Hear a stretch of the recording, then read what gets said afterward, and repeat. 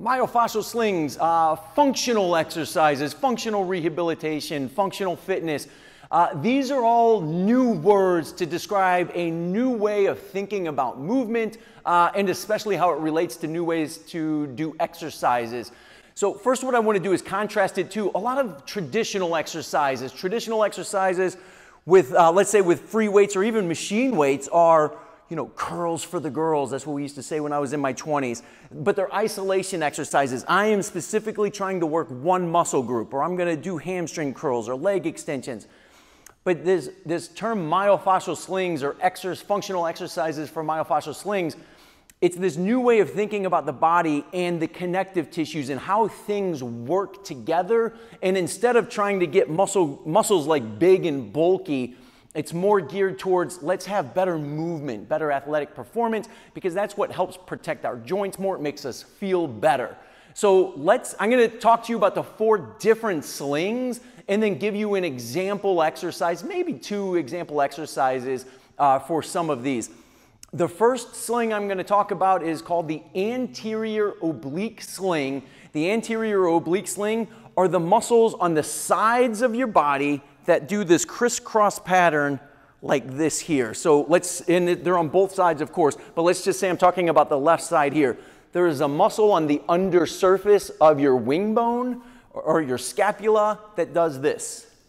And it meshes and it blends with a stomach muscle called your external oblique that meshes and blends with another muscle over here called your internal oblique, and then that functionally attaches to some hip stability muscles in here.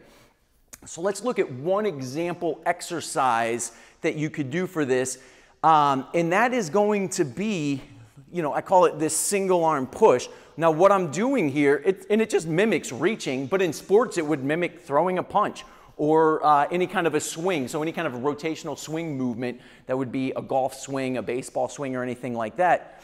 This exercise would be applicable to train that pattern. So what I'm doing here is I'm reaching this way, not across the body like that. I don't want to get tangled up and do things with my neck.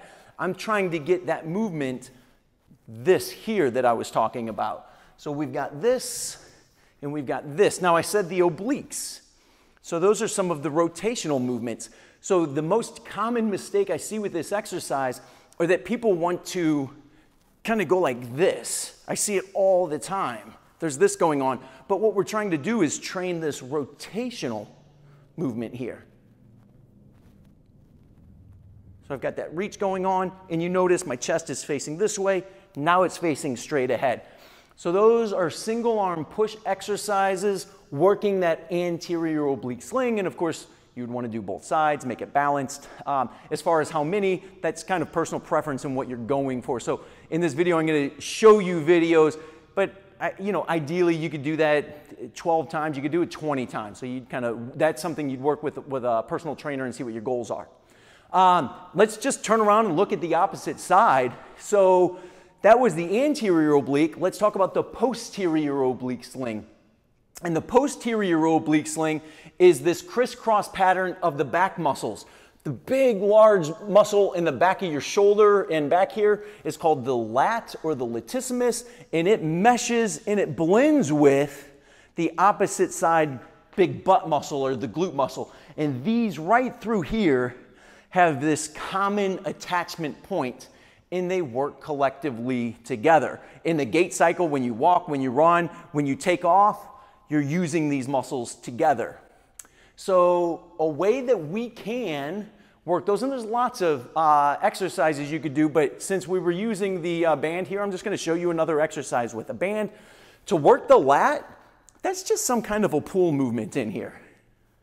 Now, if you wanted to get this opposite side glute involved, what you could do is kind of have a stagger stance, and then you're going to be here, and then you're going to come up right through that. You could even lift this leg up and then come up right through that. So that would be an example of working the posterior oblique sling. If you like yoga and you want something a little bit more simplistic, you don't have bands, just even doing a traditional bridge, especially when you put your hands, when I press my hand into the floor, that's going to help engage that lat. When I bring my hip up, my pelvis up, that's going to engage my glutes.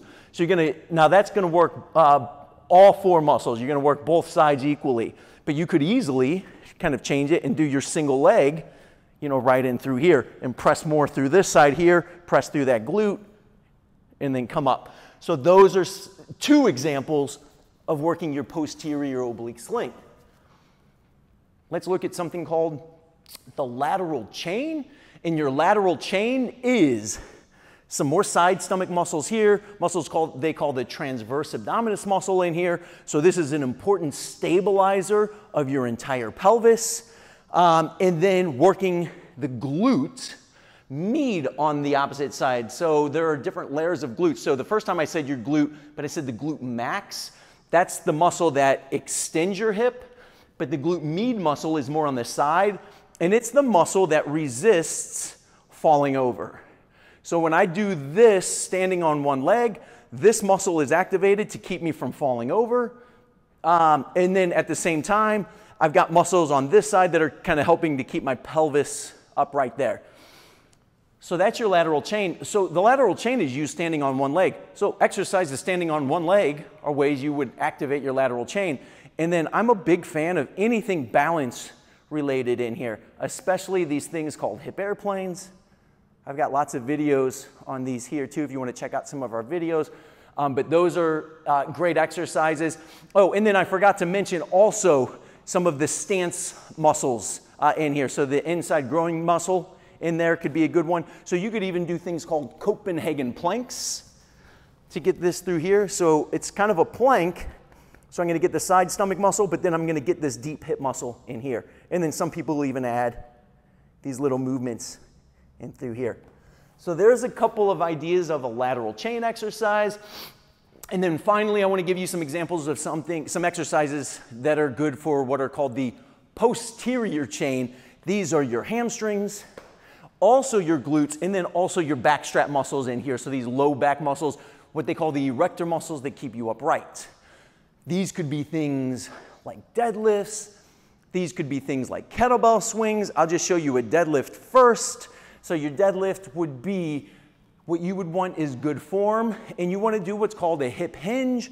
And a hip hinge means your hips go back, but your chest can come forward a little bit.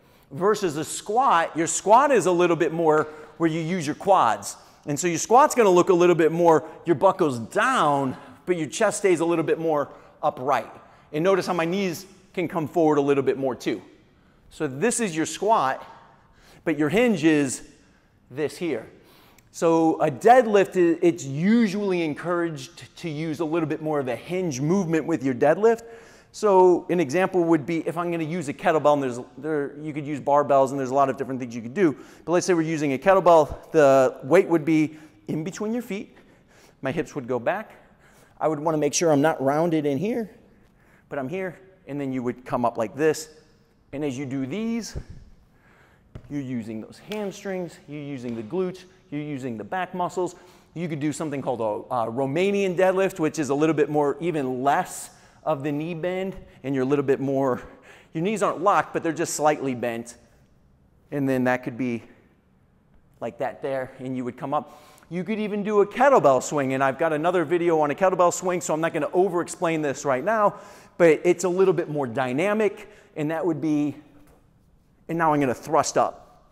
And then my back is being used as a stabilizer. So all these muscles are contracting as stabilizers, holding me in place, but all the movement and the power and the strength coming from my hamstrings and my glutes in there. So those are your 4 different myofascial slings, as they're called. There is another component that they call the intrinsic core, and that is your diaphragm, your pelvic floor muscle, some of those side muscles, those transverse abdominis, and the deepest muscles of your low back. And there's a whole world of core stability exercises. So if you want to watch that, I've got dozens of videos on core exercises.